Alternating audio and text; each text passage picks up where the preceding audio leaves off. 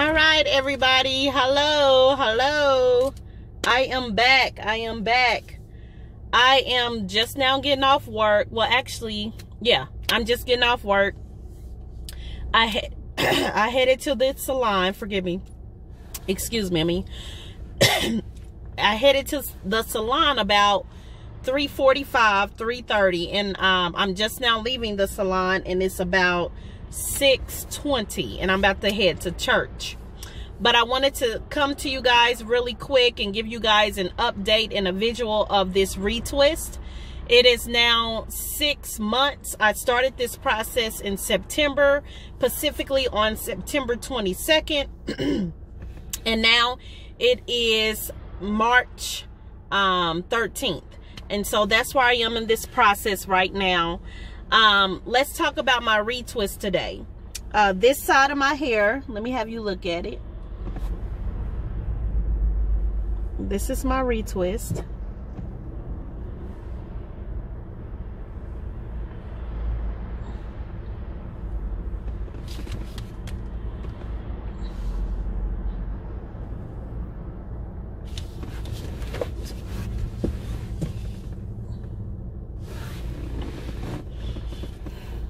To look up front again. So this is my retwist. So this side of my hair at the front, it still hurts. It hurts really, really bad. Like it's hard to explain, but it's very tender to the touch. It is so tender to where when she was retwisting it, it hurt. Like it was like I was getting my hair braided and my scalp was sore from taking out a set of braids and putting in this new set of braids. So that's what I mean by it was very, very, very sensitive and tender to the touch. A lot of people say it's like that because it's growing. I hope that is true, but that's how it felt. I've been having a lot of itching still at this stage. My hair itches a lot. And when I say a lot, it really itches. I mean, I tried peppermint oil with water. I have tried rose water with vitamin E. I have tried tea tree oil. Of course, olive oil, coconut oil. And sorry, I don't know if you guys can still hear me. I have tried the oils. Those things are working. I'm still using my main and choice after these start to get old and they kind of begin to get puffy and feel a little rough. I use that main choice still. So those are the things I use to try to help me with the itching, but nothing really calms it down. Really nothing. I do massage my hair very often, my head very often with a massage.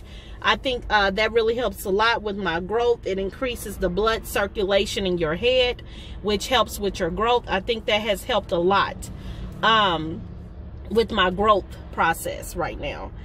I do see the difference of some length, you know, now within this stage. I do see some length. I really do. When it's in this puffy state, I really don't see any length. It seems like it shrivels up. And then when it's, I don't know, that's what it seemed like to me.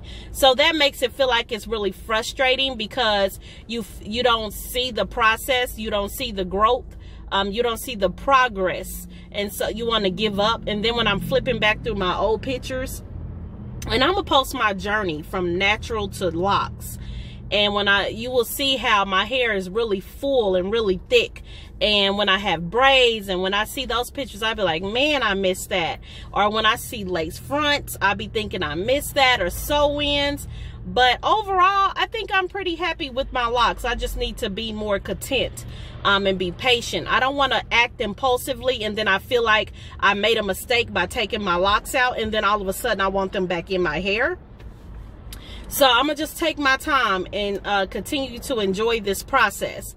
But again, this side of my head is very sore. The middle of my hair, that's where all the itching is, right in the center. It itches so bad, right in the center. Nowhere else, just in the center. What else should I tell you guys? when I started my journey, my hair up here was like, it was red, and then I dyed it purple on the tips, and then that kind of faded out. Let me start driving here. Then it kind of faded out, and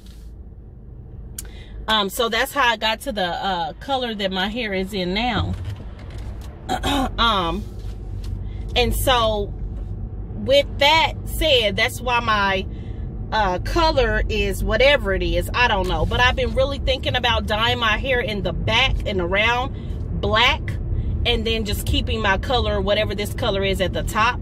I really believe that this color is kind of blending in with my skin, and so I really like it. I don't want to change it, but at times I don't like it at all. I don't know. This journey got me confused. I don't know what I want sometimes, but then at other times I'm satisfied. So if I was to give anyone advice, I will say you are going to experience a lot of itching. You are going to experience sensitivity with your scalp being extremely soft and tender.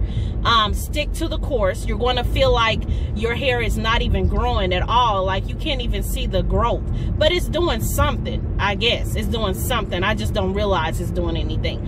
I love the fact that I can just get up and go and take off my bonnet and go to work. I love that, the fact that I can do that. My daughter, as you guys know, she is doing this same process as well. She is not with me right now. She has not been with me on these last few videos. She is always either with her grandmother or at home. But I will post a few pictures of her progress at the end of this video, so you guys will see her.